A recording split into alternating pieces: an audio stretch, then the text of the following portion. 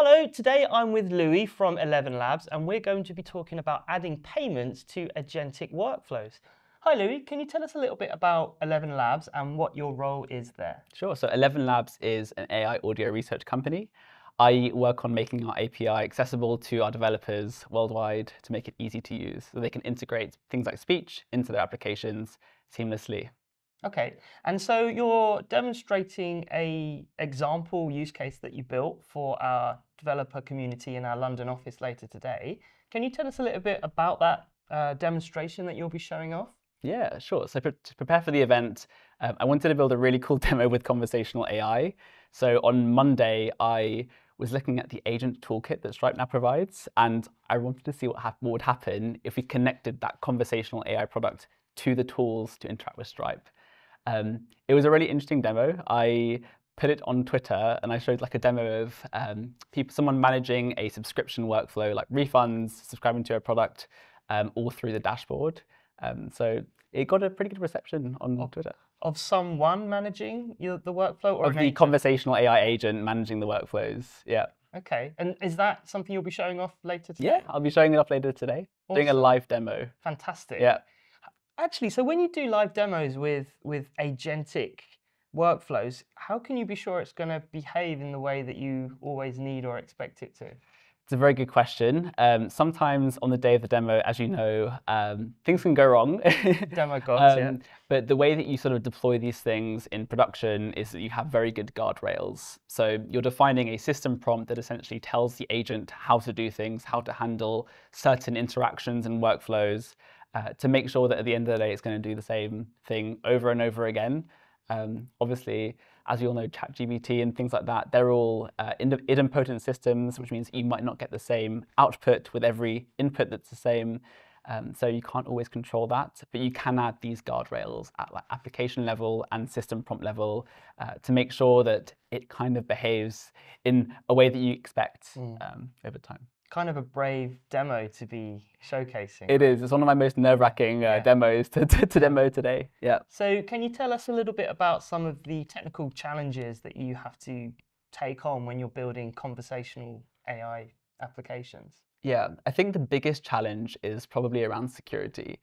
When you're dealing with things like payments and customer information, these things are extremely sensitive. Adding things like guardrails is super crucial, and making sure that a customer interacting with an agent can't just go and take someone else's customer details is critical. So that's probably the most effort that you probably would want to put into a production use case for this. In terms of actually using the Stripe SDK, it's very simple, which is both really good and bad. Obviously, it enables the agent to call these different tools. But as a developer, it's so easy to use, but you have to make sure that you're implementing it with the right guardrails and the right security mechanisms to make sure that it's not going to behave in unexpected ways. So what are some of the security mechanisms that you need to implement then? Sure. I think there's two things. So the first thing is like application level security. So you can imagine things like when I sign into a dashboard, I expect that the interaction with the agent will be constrained and confined to my specific customer account, and that I can't go and talk about other people's accounts or request a refund for someone else's customer ID, if that makes sense. So having that application level constraint is really important. And the second thing is probably the system prompt, making sure that the agent is behaving in a way that's acceptable to customers.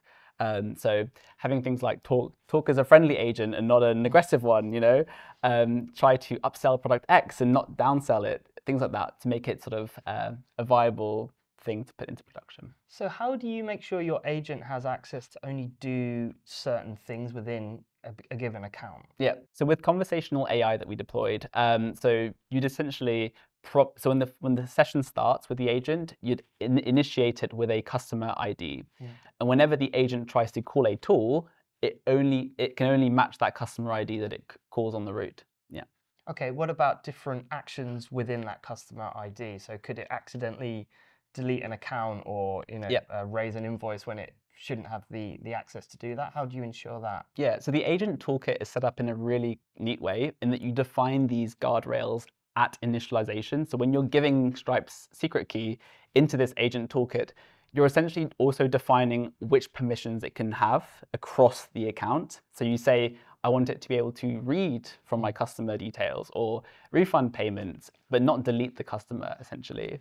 So it was quite a neat way of designing that specific SDK, is having these permissions defined at that top level. Okay. So could you take us through some of the development workflow that you need to think about when integrating with Stripe? So in terms of conversational AI? Yeah, with conversational AI. Yeah, so with conversational AI, so obviously having an agent that can do these things, that can call tools. Obviously ElevenLabs conversational AI is the one that I used, but it works with things like AI SDK, Crew AI. You can integrate it into any agentic workflow. But with conversational AI, you create the agent, so you define the first message and the system prompt. The system prompt acts as the guardrails or the sort of orchestrator of what actually happens in the conversation. So you'd say things like, if a customer asks for a refund, first check that they haven't used all of their credits, and then things like that, so you can essentially guardrail it. With conversational AI, you can create voices, so you can sort of design your agent in a way that sounds very approachable, very human-like, which is really interesting to play around with. Like, I'm not sure if you've tried conversational AI or ElevenLabs, but you can design these things to be very realistic, as if you're sort of talking to a real human, which I think is an amazing thing. The third thing is you can integrate it with Twilio. So you can have things like the agent callable from a phone number. So you can essentially pick up the phone and literally call an agent and ask it whatever questions you want about your account. Yeah. So yeah, there's a bunch of things to... Have you ever gone down a rabbit hole and sort of forgotten what you're working on and had like testing the limits of what it can respond with? Yeah, I think when you're talking to the agent, it almost feels like a bit of a surreal experience. I think we're living in like an incredible time where these things are at that point where it's becoming good enough to actually work, right? The voices are realistic, the transcriptions are very accurate, and we're working on models to essentially improve the transcription. So we have a new speech-to-text model coming out very soon to sort of support this. And the entire conversational AI stack is sort of built on our different models we've been working on over the years. So text-to-speech is our core product. So we use our new Flash model that has 75 millisecond latency, so it's incredibly fast. Right. And obviously that latency matters a lot to the end consumer. You can imagine if you're speaking to an agent and it takes 3 seconds to respond, that is not the same experience as if it takes 75 milliseconds. It feels a lot more natural in terms of conversation. I love in your demo as well how you interrupt the agent, you talk over him or her or it, and it pauses to listen to what you're saying before responding back. Like, I think that's a really human way of interacting, which I hadn't thought about until I saw your demo. Yeah. So that's called voice activity detection. Okay. So when you're talking to the agent, we're essentially streaming your voice to our backend. And we have thresholds to say, agent, stop talking at a specific threshold. We're actually moving towards a transformer-based voice activity detection model. So what that means is things like and no and well, no would interrupt it, but things like would like not interrupt it, because a lot in different cultures you have to think about the way people talk, right? In places like Spain, they have a lot of filler words that might not necessarily mean that they're requesting the agent to talk back. So we have to sort of account for these different filler words, like for example. Yeah. So that's a very interesting thing we're working on. I've seen the results for it, and it's looking really good. It allows you to sort of not interrupt it based on a signal of voice. So it's... How does the tooling and the dependency management change when you're building these kinds of applications? It's exactly the same as traditional ones. So I use Next.js. So Next.js is obviously like a backend, front-end library framework. PNPM for installing packages, like nothing changes. You're using the same technologies as you would in previous applications that were before these AI conversational solutions. So it's pretty much the same, yeah. Okay. And are there any particular features of the kind of Stripe modularity that you found particularly useful or particularly challenging when you were integrating payments? So I think Stripe has a very good separation of concern. So you have a bunch of different, you have a lot of different API routes. I think when you're talking about agentic systems, being able to tie an API route to a customer, for example, making the call itself tied to a customer would have been really useful. Obviously, it's been designed to work in the back end with a sort of core service handling a bunch of customers.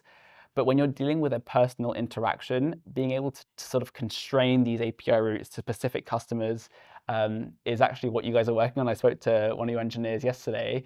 He reached out after the demo, and I sort of gave him some feedback, and that was one of the pieces that they're working on. So there's small improvements like that that would need to, level up the experience for the future of agents for Stripe. But in general, obviously the Stripe SDK and the APIs are world class to work with.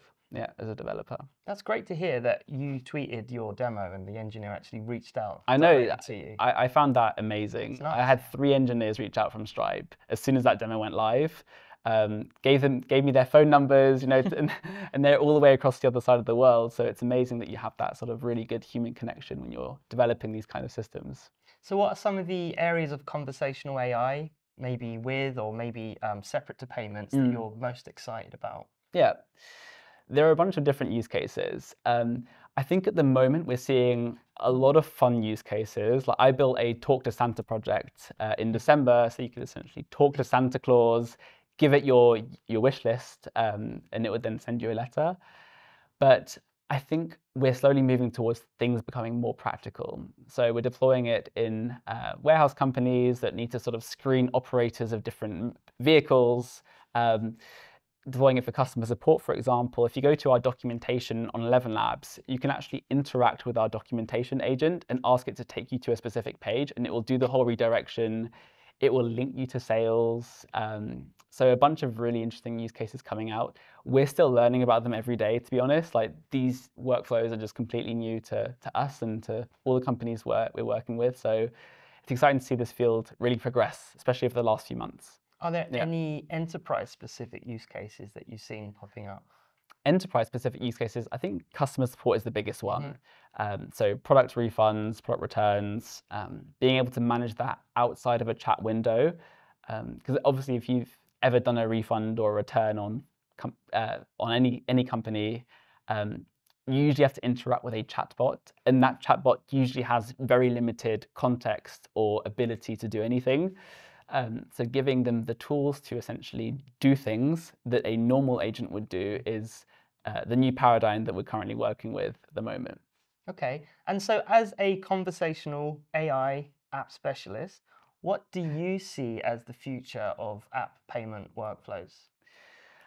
I foresee that, well, for context at ElevenLabs, for example, we deal with a lot of these kind of requests. Our customers are asking for different ways to manage their subscriptions, asking for sometimes refunds or payment issues.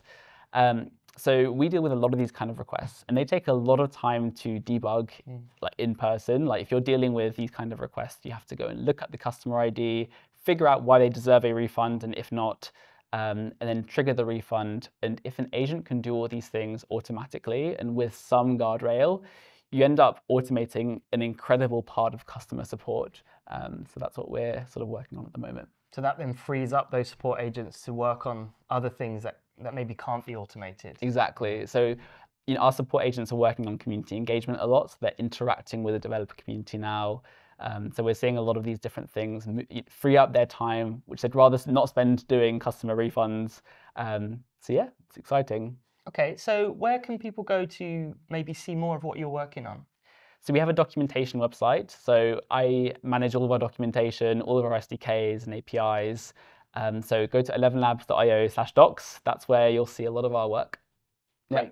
Okay, well, thanks, Lou. I'm really looking forward to seeing your presentation later, and I'll make sure I link your demo in the description of the video as well. Awesome. Thanks a lot. Thank you.